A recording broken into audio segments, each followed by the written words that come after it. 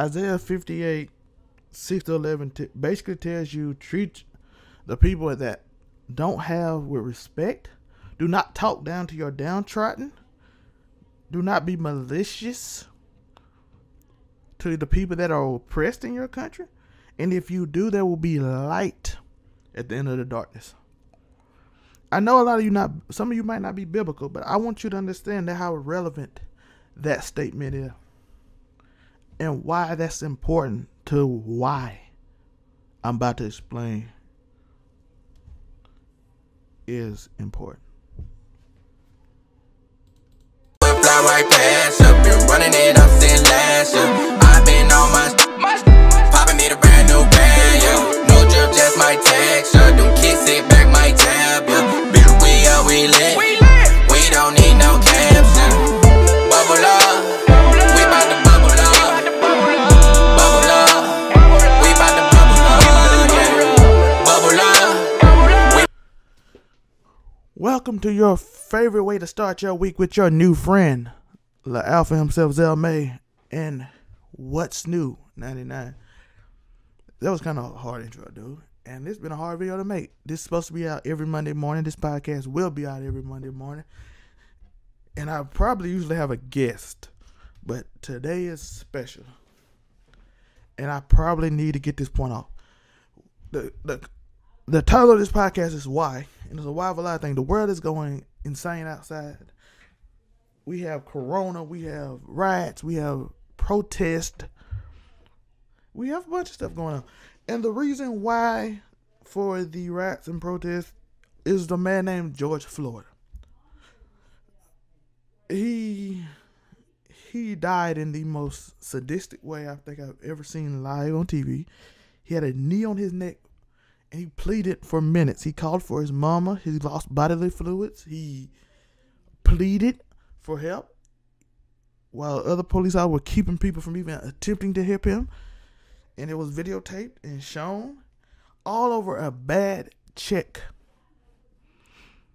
This man passed out, laid dead, and it's basically a metaphor for how black people have felt for years. For 400 years, black people have felt a knee, the proverbial knee on the neck, asking for help, asking for someone to help them, asking for everything. You know what I mean? It's hard to describe. It's like for 400 years you were enslaved. And then you get freedom and you're happy and you have Black Wall Street and you have successes and you get the most senators ever and all this stuff happened, and then they implement Jim Crow. They burn down Black Wall Street. So now we back where we started. And everybody talk about Jim Crow. That was on time. Let me put this in perspective. My daddy was a sharecropper. I am the first generation of my family not a sharecropper. I want you to understand that. I am the first generation not a sharecropper. My daddy was a sharecropper. My uncle was a sharecropper. My grandpa was a sharecropper. They lived under Jim Crow. That's how long it's been. I am the first generation not under Jim Crow. My sister has colored on her birth certificate. If you knew what that meant, man, that was a politically correct way in there in the civil rights movement to educate yourself on it.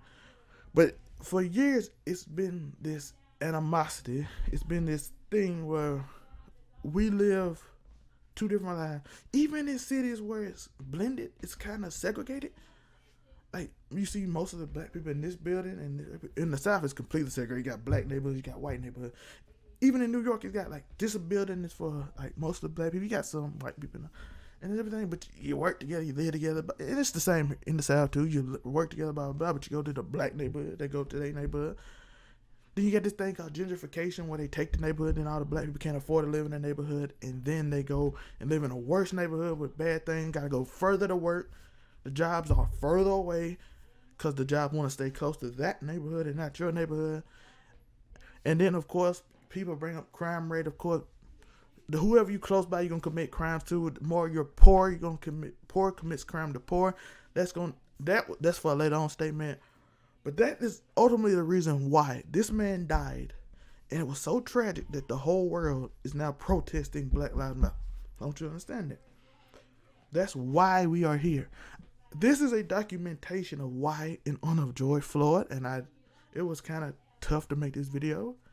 It's been hard to make this video because I try to figure out a way just to make it about George Floyd and his memory and why, and a documentation on why all this happened and why that name George Floyd is so important.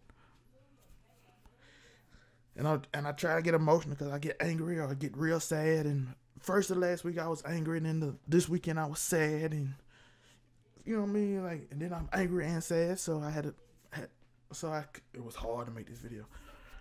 It's hard to make this podcast. I want to guess with me, but then I realized guess with just like conversation might not need to be had per se. And that's why and this video is made for young people who don't understand. This is a documentation. This video is made for the future reference because it needs to be made, and this made for the clueless who wants to be. No. After this video, if you still don't understand why, you probably turned your mind off to it, and you probably really understand. I want you to understand it. You probably don't love people like me. Just gonna cut this off. And then I take that. I don't know, man. It's like, cause it's hard for me to say. Cause it's hard to say you love me and don't empathize with me. You know what I mean? Cause let's go why certain statements are wrong. I love all people. Why it gotta be like that? If you love me, you can empathize with me, right? If I loved you and you love me, right? We can empathize, right? You wouldn't just let me go out. If you truly love someone and they're sad, you wouldn't just sit there and be like, oh, and go about your day. I don't want to be sad. You know what I mean? If you love someone, you'll find out why they're sad, right? Am I wrong? Like, am I wrong? If someone was sad, would you not go and ask them why they're sad? Or would you for years ignore them and then they feel unloved? That's a scenario again that's happening. Why? Let's discuss Black Lives Matter versus All Lives Matter. Why? Okay, why is that offensive? If I told you I was depressed and you told me, shut up, everybody's sad, I would be offended. I would be hurt. And you repeatedly tell me every time. You are basically, when I am in a struggle, when I am in pain, you tell me, as a person who said he's my friend, that shut up, we all in pain. That's what it is. If I got my leg shot and you get in a car and I ask for your help, and there's a whole bunch of you, and I ask you for help to get in the car and take me to the hospital, and you tell me my back hurt, we all in pain, and just continue to go on. I'm not saying you don't have a backache, but I got shot in the leg. I am bleeding out. Your back might be hurting, but a good human being would do what? Would pick me up and put me in the car. After a while, we'll all stop. That's what black people feel like all lives matter mean when you come in under Black Lives Matter. By the way, Amish people used all lives matter too, but they included Black Lives Matter. They made sure they emphasized that. That's important right now. All lives do matter, but this is important. And everybody agree with it. That's why all lives matter is offensive to Black Lives Matter, because at the end of the day, if I tell you I'm hurting and you say shut up, we all hurting, I feel ignored. The voice of the unheard. Another why. Okay. Martin Luther King quotes. Okay. Martin Luther King did indeed say that riots usually doesn't end well and serves no purpose. He did say that. Let's completely be clear. He did say that. But at the same time, he said riots are the voice of the unheard. Why did he say that? Because once you're unheard, you're going to riot. If they don't give you attention, you got to get attention. That's the entire world knows now. There are Black Lives Matter protests that's doubling today. London yesterday, Spain, Tokyo, Japan, Hong Kong. There are protests everywhere in the world. It's been noticed. The whole world notices. I saw witches, Amish people. I saw freaking Batman and the Joker. I don't even know what that has to do with anything. I saw them out there marching. I don't know what's going on. That's why. That's why if you see Hong Kong on Black Lives Matter side, if you see Tokyo on Black Lives Matter, if you see other countries on Black Lives Matter, you see every corporation in the world, even ones that were burned down on Black Lives Matter side. That's telling you why it's important. Yes, all of that do matter. But can we focus on the one issue that we've been focused on forever? Can we please focus on one issue we've been focused on forever? Yes, they're black on black crime. Yes, I have a problem with it. But yes, most of them go to jail. That's why the jail is mostly black people. And by the way, a lot of that is skewed in certain ways because certain arrests be happening certain ways, and a certain charge, how they get charged in certain neighborhoods are influx compared to others for the same crime. But we not. That's not. I just want to get that out there. But that's not part of this video right now. The thing is, when you continuously say black, all that matter, it seems like you're antagonizing black people. If you don't care, if you don't care and you don't even like black people, this doesn't matter. This does not matter to you at all because you don't like black people. But if you empathize with black people in any way, I want you to understand that's the pain that you see right now. That's the emphasis. When you see a knee on that man's neck, like I said, it's the metaphorical release of 400 years over and over again. This is what I'm trying to get to you. That's what I'm trying to get to you. And you be like, how does that have to do with today? It has to do with today because still, the ghetto. It went from slavery to Jim Hood to the ghetto and prisons. If you don't have, when you don't have work in your neighborhood, you take. Because if I had to drive 30 miles to a job, which I have, almost every job I had to drive 30 miles to every job. I had a car. A lot of people here don't have a car. They can't get a job to get a car. Therefore, they're in the trouble. Therefore, they sell drugs to get a car. Therefore, drugs are sometimes easier money. Therefore, I keep selling drugs. Therefore, I join a gang so we can get a group together. That's why. I want you to understand this. That's why all that matters is offensive. I just want you to understand that too. That's why. Don't diminish. This is a summary of that part. Don't diminish what I'm fighting for. To try to add yourself to it and try to make a broader point. Because this means you basically like skipping over my point. The thing is also, okay, let's go to the next why. Let's go to the next why. Why riot and loot? Again, I said this previously already in the other statements. I'm going to just keep this one short. Why riot and looting? When the Kaepernick took a knee, they called him a pizza and a bunch of bad names because he protested in a way they didn't like. And it feels like you're telling people to protest why I don't have to deal with your protest and life could go on as normal. Your comfortability is an issue. Let's go biblical for a second. I'm gonna add that part. I'm gonna add this part at the beginning. I'm gonna redo it and add that part at the beginning. Let's talk about comfortability for a minute. This is gonna be at the beginning of this thing. This is what this came in at. This is comfortability. Comfortability over what's right.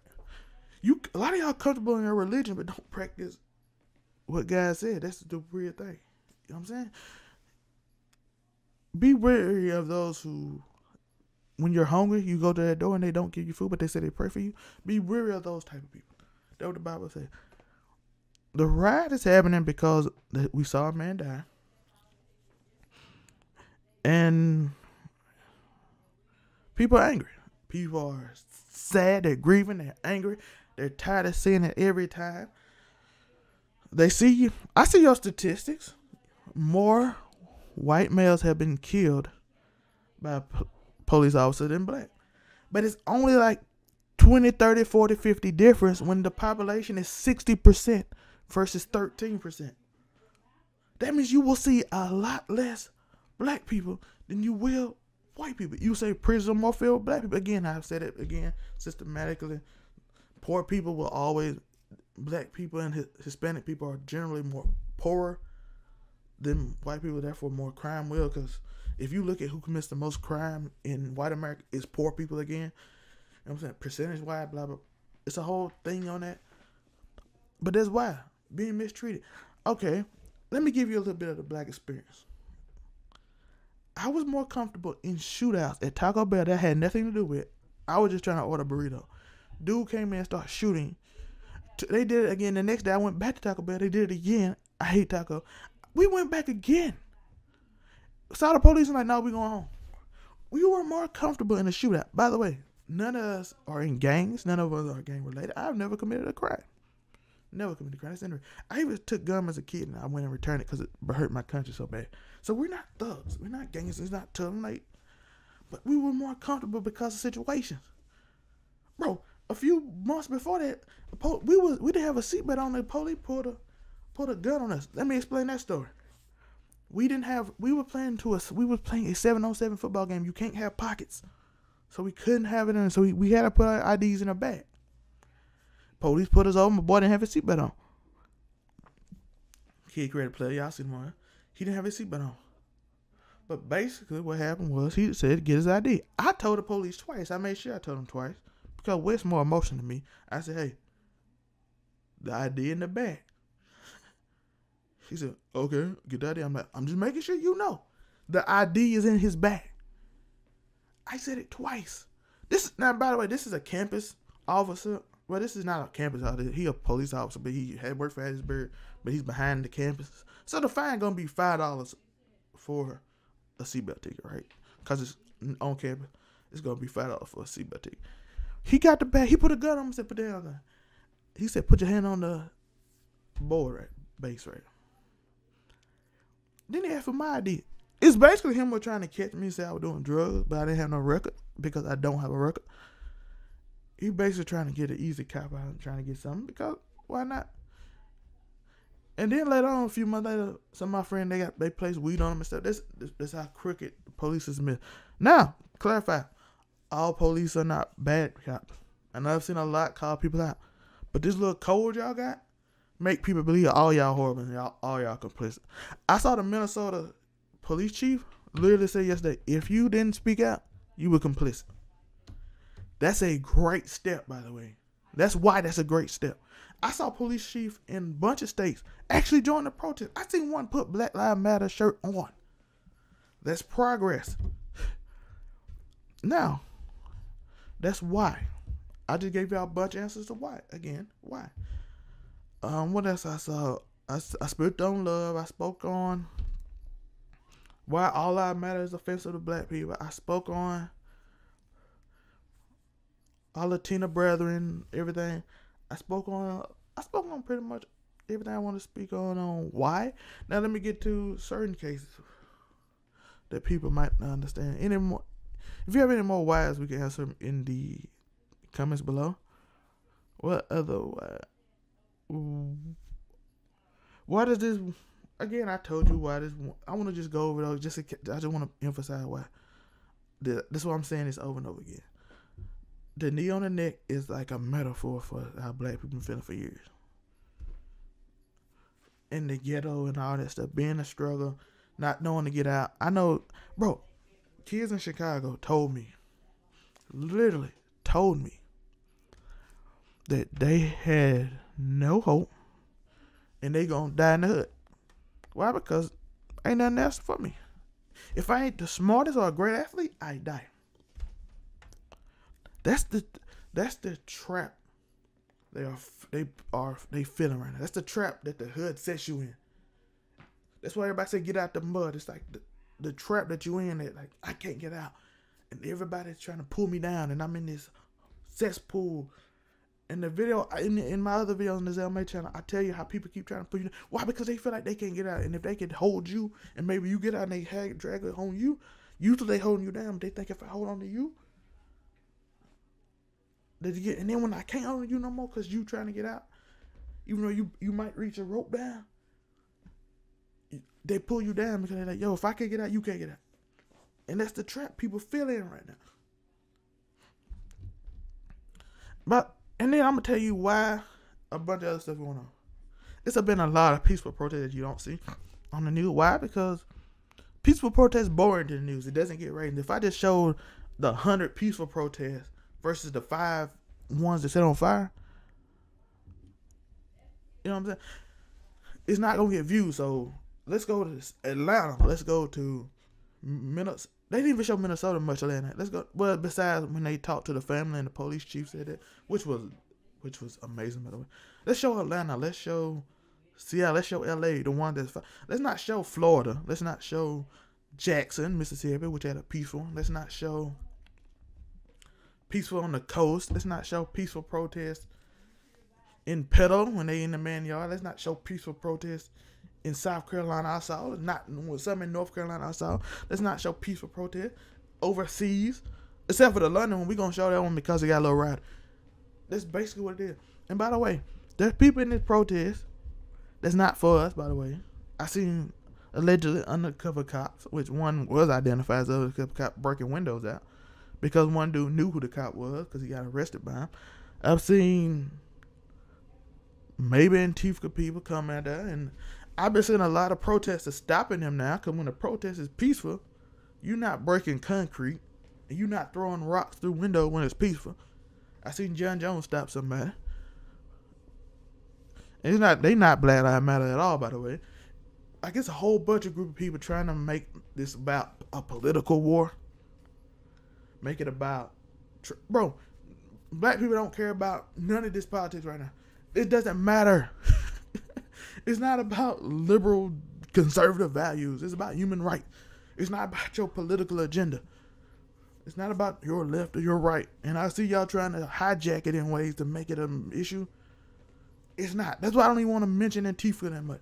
That's why I don't want to mention white supremacy. It's not about that. It's about human right to live and to simply put,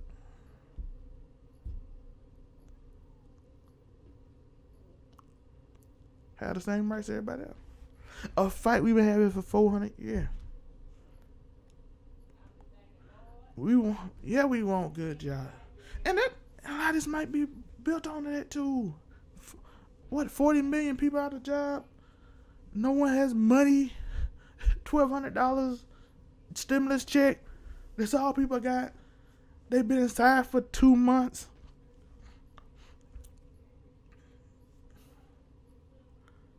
I hope I did this in a way that future generation understand why this is important. Why I won't denounce rats. I'm the most peaceful guy you ever seen in your life. I'm the nicest person you ever met. And I'm not for any violence or hurting people. But in my good conscience, I can't denounce a rat. I can't. Except for by the people that just want it for their political reasons. I can denounce y'all. And I seen a lot of things I don't like going on in other places, but it ain't the place for that. Because this video is about George Floyd and why he's probably going to be one of the most important figures in the world, in the history of the world at this point.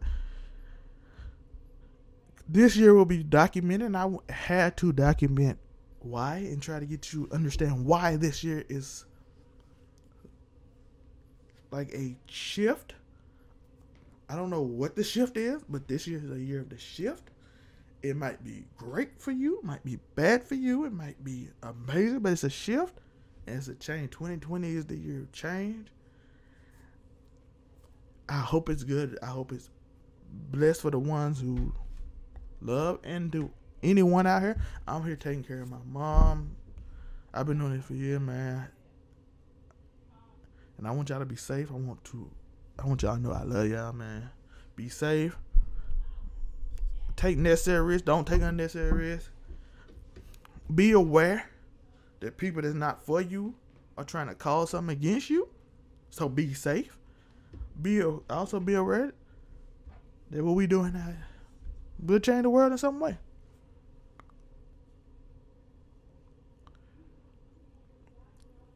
Once you, in the words of Martin Luther King, since this is the voice of the unheard, rats are the voice of the unheard. We'll see. And I know a lot of it. I'm pretty sure racists are gone from this video because they've been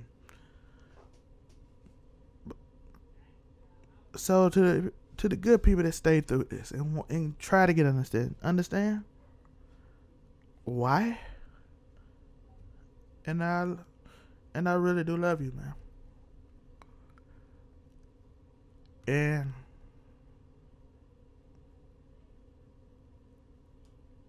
I wish you all well, because if you stay on this video, you probably wanted to understand why. That means you're not. You probably want to understand why if you stay on this video. And this is for a documentation of the future too. This is why these events went on. This is the ultimate reason why the man name is George Floyd. Remember him. Very important figure in the world. This man's death, unfortunately, was the catalyst for change. I never wish change was cause of death. I wish we could just be civil and talk, but it seems like we can't, because people won't listen, and then they kill us, and then this happened. I love you, and that's all I want to end. I want to end it with I love you. And Black Lives Matter, my people. All lives do matter. But for today, just let Black Lives Matter. Just let Black Lives Matter. I love you.